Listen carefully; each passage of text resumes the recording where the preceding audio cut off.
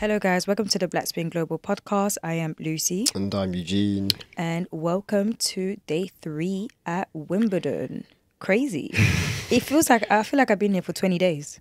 Wow. that means you're probably not enjoying it then. No, because there's so much going on. Because it's just okay. like up and down. It's going. The days are extremely long. We're here early.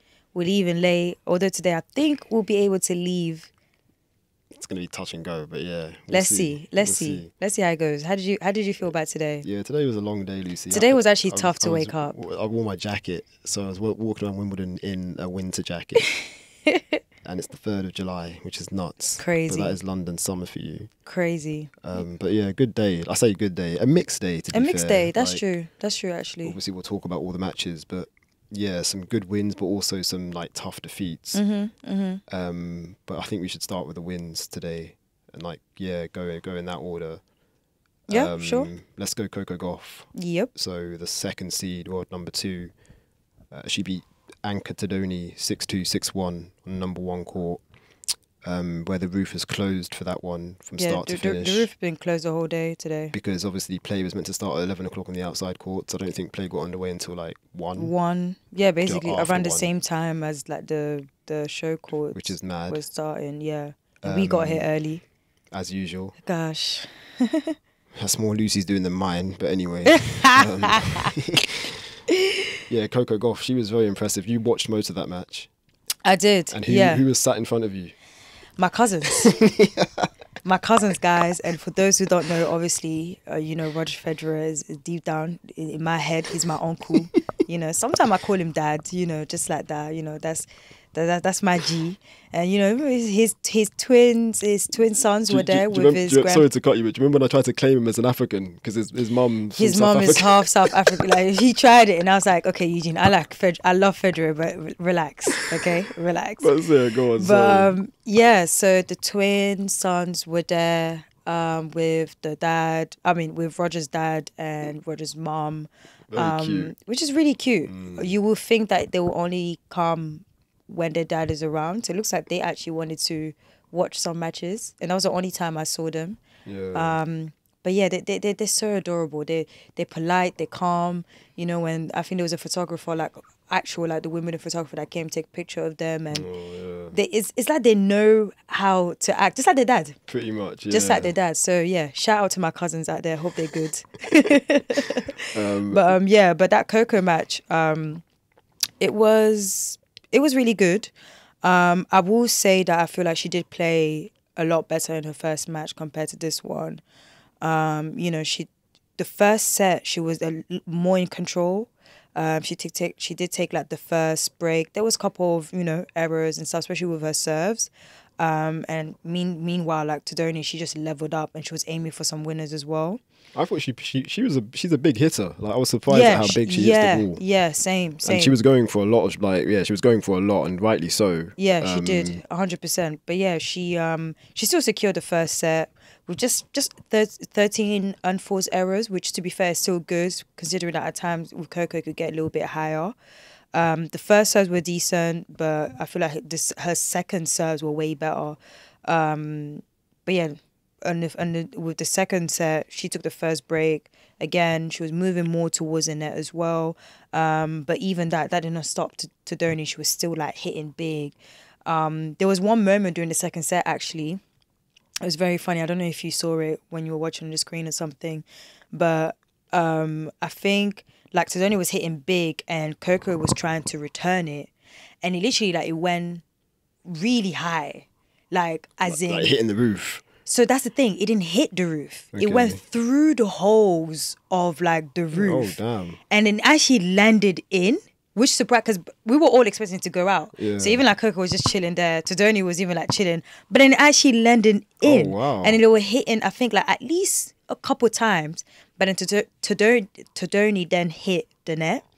But what I found funny is that when that happened, she then goes to the Empire and was like, trying to or whatnot. And my head was thinking, girl, if you hit that winner, you wouldn't have done that. But then I think I then allowed her when one journalist actually asked me, I don't think she saw it like through or something. So she asked me like, did it bounce or did it hit? I was like, no, it literally went through.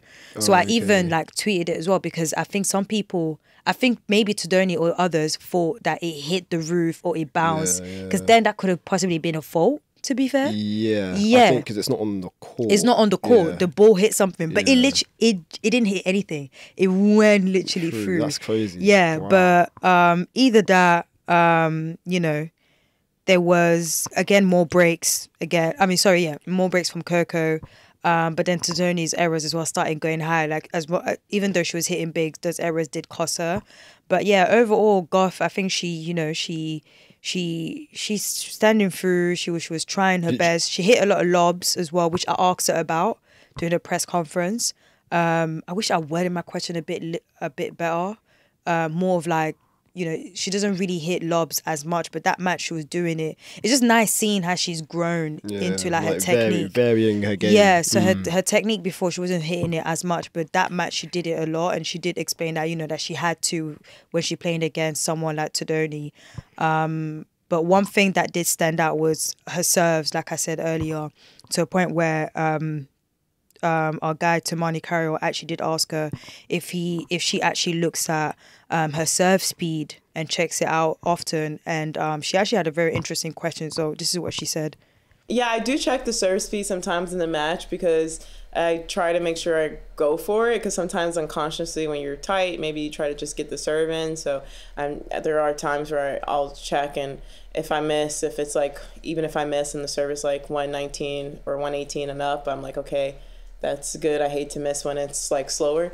And I want to get to 130. I think the fastest I've gotten is 128. Do I have a 130 in me? I don't know. Maybe if I was like a little bit taller, I definitely can get 130 now if it goes in. I don't know. So yeah, that was Coco. She did, like she said, does she have 130 in her?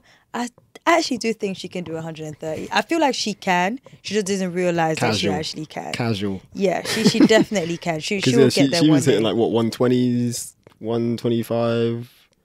Yeah, she was very close. Yeah, she was literally like very, very close. So yeah. Do you think, just quickly, do you think the score is like an accurate reflection of the match? Because like 6-2, 6-1, that seems quite straightforward, but I don't, because I don't think it was. I think Todoni actually played, especially that first set. 100%. I think Todoni played I agree quite with you. well. Yeah, I'm with you 100%. Especially, yeah, like you said, like that first set she did. Like I said, the second set is because of her errors, but no, it literally wasn't. The service game were very long. Yeah, exactly. There were times where, you know, a lot of juices. She had a lot. Todoni had like, a lot of opportunities to potentially break. So I think that's why maybe you should give Coco a bit more credit as well there. Yeah, 100%. Yeah. Yeah, she's made that look. Well, the scoreline suggests it's a lot easier than it looks. So fair play. For sure. But yeah, she has the Brit Sine Cartel she next. Does. And I want to say Cartel was a wild card. I no. think Wow, so. no, she came through qualifying. Yeah, she came through qualifying. So yeah. fair play. Yeah. So she beat Clara Burrell in 3 sets earlier today to set up that third round with Coco. Yeah. What a moment that's going to be, because I'm guessing that will be on possibly centre or number 1 again. 100%. So yeah, big moment for I hope I'm saying her name correctly. Cartel. Vibes Cartel. But no, fair play and well played to Coco. For sure. Another win for another American now on the men's side. Francis Tiafoe, big foe. Yeah, probably the match of the day. For me, definitely. Yeah, I think Tiafoe looked very good against Borna Coric. So that was a 7-6, 6-1, 6-3 victory. Yep. And that was on court 18, your favourite court. But yeah, I watched most of this match partly from the screen and then most of it from like courtside. Yeah. And yeah, just was really impressed with Tiafoe, man. Like, obviously still rocking the knee brace.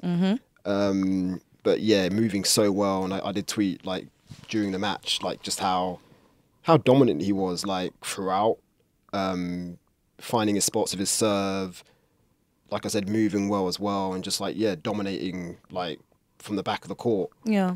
Really interesting watching Coric too, because I've not actually seen Coric live before. I've seen him on TV a lot. Yeah, I think same. But it's just really interesting to like see his like mannerisms like before he serves.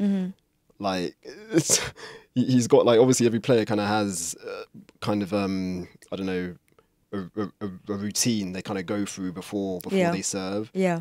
But like he puts his foot so close to the baseline. Yeah. I'm always like wondering, like, is someone going to call a foot fault? 'Cause it literally looks like sometimes his foot is like touching the baseline. Obviously, that's not allowed to happen. But right. somehow he manages like not to. And like you can see like his calf muscles like twitching, like because there's so much tension. Like it was crazy to see that. Yeah. But yeah, Tiafoe played really, really well. Like the tie break was obviously close because it went to the first set went to a tie break, so obviously the first set was close, but he had opportunities to win that first set before it got to a tie break. But in the tie break, obviously he got the job done, and then carried on the momentum in that second set, winning at 6-1, which again is pretty comprehensive. And then the third set just carried on, so it was a 6-3 set in the end. I really like the fact that now he has the opportunity to play Carlos Alcaraz, which is like the popcorn match of the third round. I mentioned it on our Wimbledon preview thing, and I was like, yep, this is good if he reached the third round. And what I love the most about that is that apparently on court, Carlos was asked, because apparently like after like Tiafoe's match, he was saying like he was looking forward to, he was feeling a little bit confident and cocky, which I love that from Francis. I love that from all players, to be honest. Yeah, exactly. Especially in tennis. So yeah, he said that, he's coming after Carlos, and they asked him what he has to say about that. And Carlos said, I'm coming for him. Whew. Guys. Fighting words, fight talk. Guys, hear me out right now. Wrap up whatever you have. Cancel your meetings. Call in sick. I don't know. Cancel your dates. Tell your friends to not call you. Put your phone on Do Not Disturb, because I'm telling you right now, that Carlos versus Tiafoe match is going to be entertaining. I am here for it. And Wimbledon, if you want to do it right, that has to be centre court. Put some respect on that. You'd think so. But yeah, it's 1-1 in the head-to-head. Obviously, they haven't played each other since the US Open 2022. And that was a 5-setter. Yep. And yeah, obviously Tiafoe spoke about that as well during his press conference. Also, I didn't mention to you as well, like, so when we walked into the room, it was one of the smaller rooms, so it wasn't recorded, like picked up by the official Wimbledon moderator and stuff. There were ESPN, I think it was ESPN cameras in there, like as in, so he's being filmed for like, I don't know if it's a documentary or what. So yeah, obviously Tiafoe's back to Tiafoe doing Tiafoe things. The cameras are now all over him again, which is good to see. And yeah, he's just such a vibrant like guy, charismatic. Like, that's why everyone loves him. But I did ask him about, because there was a rain delay, as we spoke about initially when we started the pod. So he was the first on court 18, but like we said, that rain delay pushed play back for, I want to say 2 hours. So I just asked him basically like, what did he do during that rain delay, and here's what he said. I was actually happy it pushed back a little bit. I was tired this morning. I was, because obviously, I really wanted to win. I wanted to get to the next round and set up that matchup, and play these 11s early, 7 o'clock wake up. Everything's quick after that. The time you know it, you got to get here, play, warm up, and so I was ready. I had a little Chipotle this morning. Ordered it last night. Warmed it up this morning, so I was kind of in my American feel, so that kind of helped. After I ate that, I felt better, but I was happy we got pushed back a little bit. So yeah, like, got a bit of a laugh out of him, because I say not just him, like the other journalists too, because he mentioned Chipotle, which I don't actually know. I'm not gonna lie to you, I don't know what that is. Like, I know it's American, but I actually do not know what Chipotle is. It's like the what is our closest one? You see that? Oh, is it like a wrap? Is that that burrito place? Oh, okay. Yeah. Okay. So having that for breakfast. It's kind of mad still. I'm not gonna lie to you. He had it from the night before. Yeah, it's kind of mad still. But like I said to you before, I remember on the Netflix Breakpoint, his girl did mention that that's his thing. Yeah, that is his food. If I wasn't in there, I'd have asked him, is it better than the US one or not? I'm wondering if it is, because just to see where his head is at. Because if you like it that much and you're still eating in the UK, that's crazy, bro. There's a lot of food here, you know. No, because he did mention kind of bringing like the US or home to London, like right. So it's like a familiarity thing, I guess. Fair enough. But yeah, that was an interesting answer. So I just love the fact that he's looking forward to again playing Carlos Alcaraz, who's the defending champion. Yep. And he said it's the popcorn match of the third round. For sure. I'm really looking forward to it. Same. Like, really, really looking forward, because I feel like Francis is like kind of back or getting back to like where he was. So yeah, that should be a good one, and we look forward to seeing that on Friday. Another win now for Jasmine Paolini. Yeah. Who handled business against Greek Minnen. 7-6, 6-2. And that was on number 1 court, originally scheduled for number 2. Yeah, for sure. So, under the roof, you were there for most of it. I was there basically. Literally, I was there basically the whole time. I think I didn't even really miss it. That's how crazy. This just to describe to you how intense their match was, right? So I was in the match, and I was kept on refreshing the page to see when Osaka's press conference going to be on. Yeah, because Osaka just finished. Literally, her press conference was like 3 minutes after they just put up. And I was watching the Paolini match, and I think they were like at 2-1 or something like that, right? So I literally went to the conference. By the time I came back, they were still in the next service game. I was just like, wait, what? I thought you guys would be like way ahead. But yeah, literally that first set was just really tight. Both service games were like extremely long. Like it wasn't a thing of like, if you look at the numbers, like literally it's like Paolini did break though. She did break. She did break. Yeah, but that's the thing. They equally had the same like break points till she actually eventually bagged the first set. In the tie break. But yeah, it was very intense from like both. Shout out to Minnen, like she was hitting some great shots, but they both were like there were so many entertaining shots there. And to be fair, I was really happy because that match was during Sinner and Berrettini match, which I really wanted to watch. If you guys listen to our Wimbledon preview, I actually literally spent time to say, wait, the non-black spin match I'm looking forward to is that. But luckily, Paolini and Minnen really gave the entertainment. So I was not mad at all. Like I was actually genuinely enjoying the match. Everyone was. But yeah, the tiebreak was literally like the same as it was expected like to go. Like I knew it was going to go into a tiebreak. I genuinely thought actually it would go into 3 sets.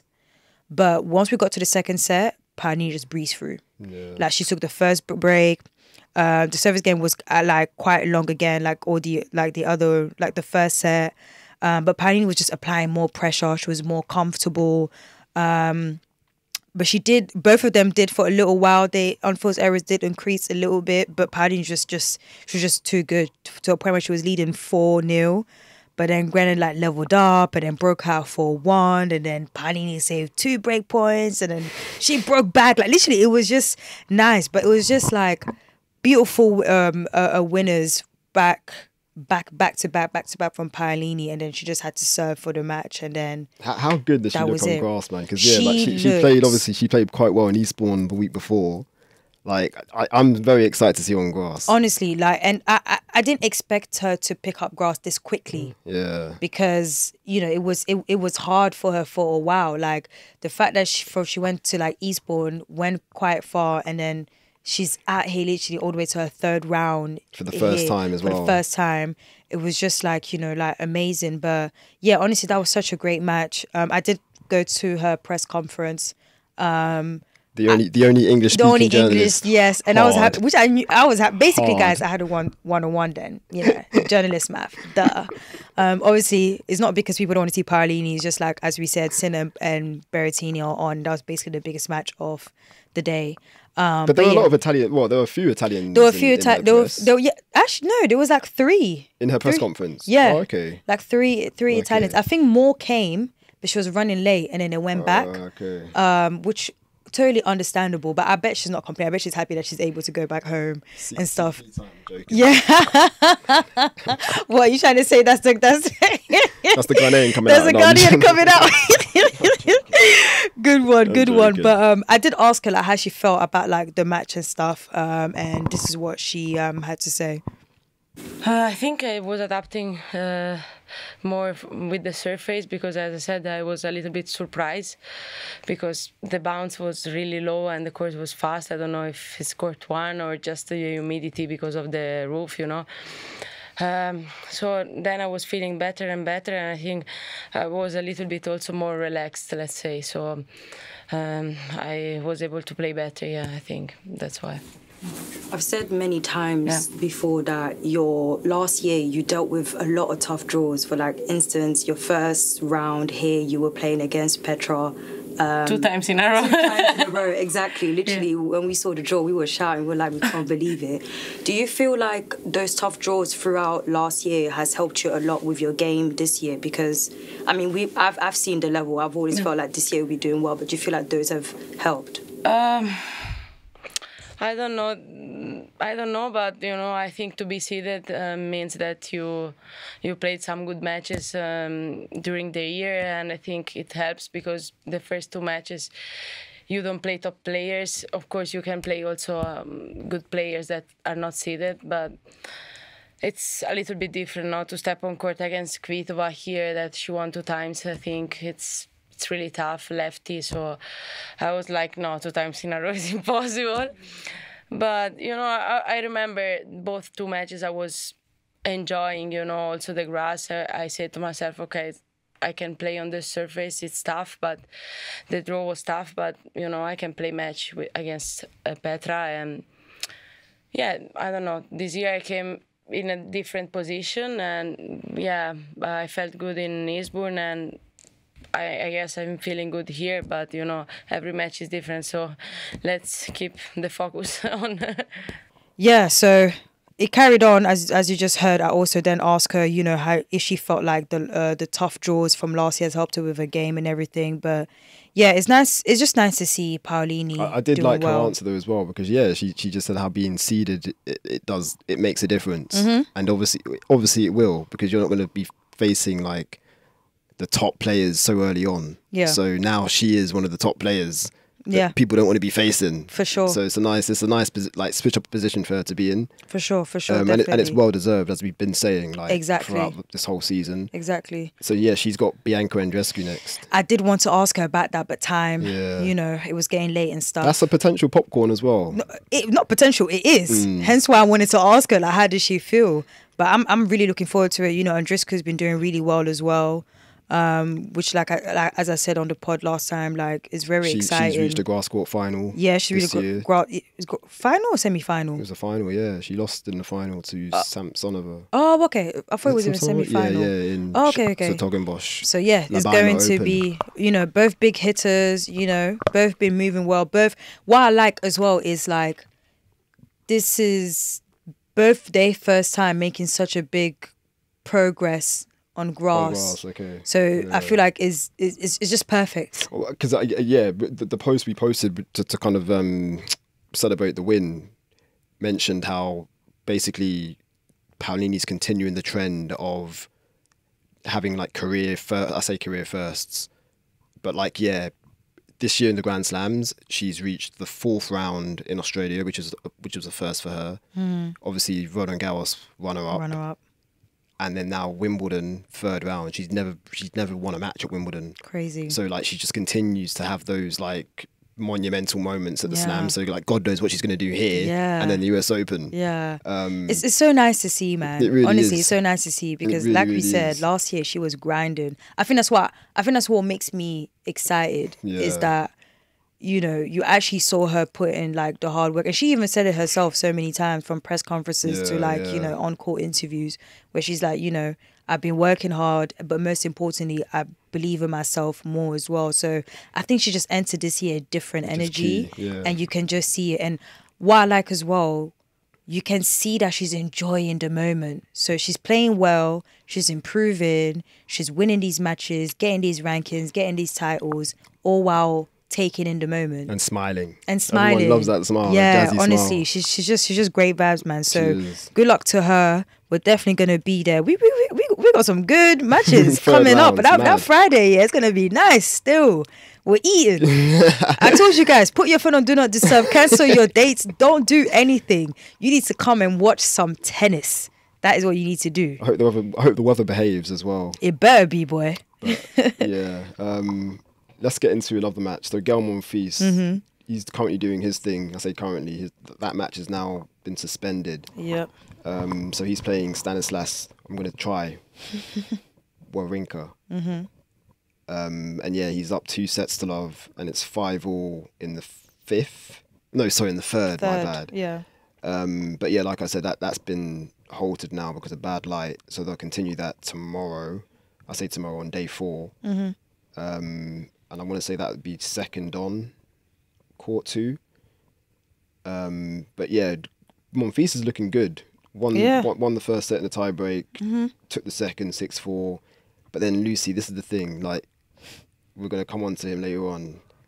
Felix Auger-Aliassime found himself in a very similar situation against Thanasi Kokkinakis.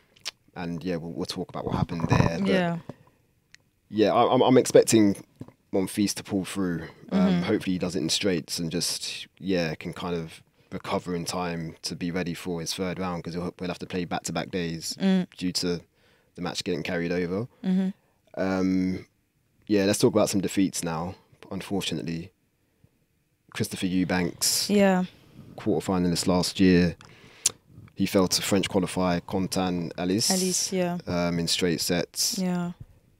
Oh man, this match was meant to be played on day 2. Day 2, yeah. But yeah, it was one of the first to get cancelled and got moved to day 3. Yeah, that match was pretty. It was tough because first of all, Contan was like in a different ball game. Like he was on smoke. I'm not gonna lie. He was on Qualifier as smoke. well. Like, so he's got those 3 matches coming in. He was on smoke. And meanwhile with Eubanks, I think it was just a bad day in the office. Like everything he was trying was just not working. Like it was weird. Like he was hitting some shots and you would literally watch it like, yeah, this is definitely gonna go. And it wasn't. Like it was just one of them days. But I don't know. I feel like when I saw him, he didn't look too down. Even when we saw him on the grounds before his match started, like he was still like, in a good mood and everything and whatnot. Vibrant. Yeah, so yeah, I hope he keeps that up. I think it's going to free him up, like, because obviously there's like pressure coming in to like the slam where you've had your like career best result to date. So like, now being out first round, like there's no kind of expectation on him anymore. I do feel like it will free him up for the rest of the season. So let's see how he gets on. But he is playing doubles, so he will get his doubles campaign underway with his compatriot Evan King, and that will be against the Brits Liam Brody and Billy Harris, and that'll be on day 4. So yeah, good luck to them in doubles. Sloane Stephens, another victim on day 3, unfortunately. She fell to the talented Russian Diana Shnaider in straights 1-1. Yeah, that's going to be tough either way, boy. Obviously, Schneider's coming off the back of winning Bad Homburg, so she's well in form. Yep. I didn't see much of the match, I'm not going to lie, because I was watching Felix. There was that, and it was their match stopped, I think, twice as well. Or something like there was rain delays. Stoppages, exactly. Yeah, the rain delays kind of made it hard for us to watch some of the matches. I had it on, I don't know what match I was watching, but I had it on my computer while I was watching another match. Okay. Could you tell anything from it? I'm not gonna lie, it's quite difficult, but all I know is that when I was looking at the stats, I was watching the match, it was just Diana just doing everything, to be honest. I think Sloane was just, but Sloane was trying to fight off. She even took off like her long sleeve after, and was just like after the first set, it was like, no, let me just do it. Trying to fight. But Shnaider just she broke her. Like it was pretty tough. But again, the second I knew she was facing her for the second round, I was like, yeah, this is gonna be tough. I'm not gonna lie. But at least she she got it through. She got through that. For that first round, she played well. She played more grass tournaments this year than she normally does. I want to say she plays doubles as well. I'm not sure who she's playing with. Who's Sloane? Yeah. I'm pretty sure she's playing. Yeah, doubles. you're right, actually. You're actually right. She is playing with Kruger. Ashleen Kruger. Yeah, who they won a title earlier this year. Yeah. Charleston. Oh, yeah, it's true, yeah. That makes sense. Yeah, but if their match is not till Friday, so she has some couple of days off. So she'll still be around. Still be around. But yeah, I mean, I'd say fair play to Shnaider, man. Like, yeah, because that's a pretty comprehensive win. And Sloane, like, yeah, obviously she's going to be disappointed, but at least she has like the doubles to kind of fall back on, I guess. So yeah, good luck to her in that. Should we go Naomi Osaka? Yeah. Fell to the impressive Emma Navarro in straights. I wasn't that surprised, Lucy, I'm not going to lie, because Navarro is a good player, man. She's the 19th seed. She's had a good season this year as well. Fairs. And yeah, like we've been saying for like forever, like this is Osaka's comeback. Like she's making a comeback, you know, back to like pro life, or pro tour life anyway. And it's like she played well in that first set, so she lost it 6-4. Yeah. And like kind of fell away in the second, losing at 6-1. But yeah, I was there throughout. Yeah, what did you make of it? Well, first of all, a bit like Coco, like her. Well, with Osaka's case, her second serve were way better than her first. But Navarro was just hitting like great winners and stuff. Yeah, because I said that Navarro basically dominated on all departments. No, she did. Like, yeah, she like, and it's funny because on the first set, eventually, like one time, what Osaka was actually improving her first serves.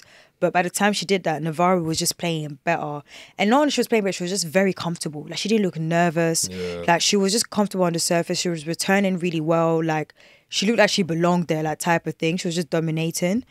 But then the second set, I think, you know, it just got too much for Osaka. And it was just errors after errors. But then at one point, funny enough, at like 4-1, one little moment, Osaka was just playing, like, really well. She was hitting some, you know, some really good points, and it wasn't even on her service. The second set. Okay. And it wasn't even the service. Even like it hit like some good points, and even went to do. So she could have actually broken her there, yeah.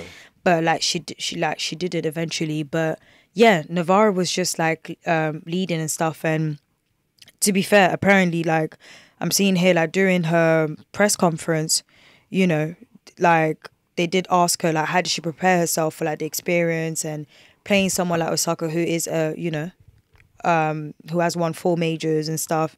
And, you know, she was like, yeah, she had her game plan and how she wanted to take it, like, mentally. But she did say, like, you know, she feels like it's been taking years for, like, preparation for these type of matches. But in terms of, like, Osaka herself, she said that she wanted to play aggressively and push back against her, especially on her serve, and like make her think a little and feel uncomfortable on her serve. And she was like, that was a big thing. Which she did, definitely. And she did that. Yeah. Like, she did that. So her game plan really worked. Speaking of pressers, I wanted to give a shout out to you as well, because you kept it positive in the Sarkis presser. Thank you. Which we did tweet about. Yeah. Because yeah, I think it's important. Like, perspective is always important, and like it's always difficult talking to a player like after a defeat. After her defeat, yeah, for sure. But it was nice how you said, yeah, like let's talk about like your proudest moments of this grass court season, because she has had a good grass court season. She did. So yeah, I think Osaka, she's trending in the right direction, back inside the top 100 as well. Yeah, exactly. So yeah, we're going to be seeing a lot more of Osaka this year, and we look forward to that. And for those who didn't see the post, I basically asked her, I asked her what was like her proudest moment and everything, and she basically said like during the grass season, and you know, because I also mentioned her top 100 because she posted that and stuff, and she said for her it was the fact that she played a lot more like grass tournaments, although she didn't do all of them. Like for example, she's meant to do Eastbourne. She's still like proud of that. The commitment she showed. The commitment, exactly. That's what she was proud of. If I didn't have to run down, I would have asked more questions. You're out of breath. But my mind literally went like kind of like blank. I did want to ask her if the top 100 ranking was on her mind a lot. It was a way to motivate her. Like that was literally one of my questions I was gonna ask. But guys, I had like 1 minute to like run down from number 1 court to there. Like literally, even at one point, she kind of even laughed a little bit at me because I was like, "Sorry, I'm out of breath," while I was asking the question. But shout out to Osaka. I hope she like really proud of herself. She was really down with the result, It's and you know, understandable. it is what it is. Like, she's a fighter. I think once she can tackle that mental block, she'll be gazing through. To be honest, but well done to her. You know, Grossaka is over. For now, we're going back to 2024. Cleome for a little bit, but you know, looking forward to her. Cleome? Yeah, Olympics. You're forgetting about that. Damn, I forgot. Yeah, Yeah, of course. I know. We're Yeah, tennis yeah. fans and we forget about Olympics It's sometimes. like Olympics. But It's like, huh? But no, of course, yeah. but shout out to her, shout out to her team, and shout out to Navarro, like for doing Yeah, her she's thing. having a good year, like you said. So Yeah, and she's gonna play against Shnaider, so it's actually going to be from what I've seen from both. Yeah, it's gonna be a good match. Shnaider actually beat her in Bad Homburg. Really? Yeah, I think the semi-finals. Oh, so that's So yeah. It's a rematch, and that was a free setter. Ooh-wee. So, Yo, that's can we probably get to gonna Friday, please? It's going to be another one. Probably. Friday, we're eating, man. Friday, we're eating good. Felix Auger-Aliassime now, who you kind of mentioned briefly before. So he ended up losing to Thanasi Kokkinakis. Obviously, that match again was suspended from the day before due to bad light. And yeah, it's tough, Lucy, because he had moments to close out that match on the day it started, but was unable to. So that's a tough defeat for Felix. I'm going to say the stoppage did upset the momentum because he'd won the 2 opening sets. Like I said, he had match points in the 3rd set, but was unable to convert. And then the 4th was 1-1, and then Kokkinakis, to his credit, he came back and basically won those 2 next sets to win the match. Felix didn't do press afterwards as well, which I'm annoyed we didn't request. So that's to be fair, I didn't request, so I'm gonna hold my hands up. But yeah, I'm looking at the positives. Like, Felix is back inside the top 20. I'm not sure, to be fair, he'll probably fall out after Wimbledon, but coming into Wimbledon anyway, like, his game is trending in the right direction. So I want to say, like, there were signs anyway that he was doing the right things, and then hopefully he can pick up from like where he left off prior to Wimbledon, and he will be at the Olympics too with Canada. So he should have a good Olympics, or hopefully he has a good Olympics with Canada. I want to say this will be his 2nd Olympics too. But I'm kind of expecting more from him come the US like summer swing. So we'll see where he's at. Yeah. I don't know if you have anything to add. I mean, he normally does better towards the end of the year anyway. So we'll see how he goes. Shout out to him. Yeah. So let's look at tomorrow now, Lucy. So day 4 is order of play. We've got Fils Hubert Hurkacz, the 7th seed. That's gonna be interesting. Montgomery Ons Jabeur, the 10th seed. Looking forward to that. Yep. Keys, to be fair, that got moved. So that was meant to be played today, but that's been moved to day 4 against Yifan Wang. I hope I'm saying that correctly. Shelton 2, that also got moved. Yep. So he's got Lloyd Harris, and we've got Coco Gauff and Jessica Pegula starting their doubles campaign, and they're the 11th seed. So look out for them.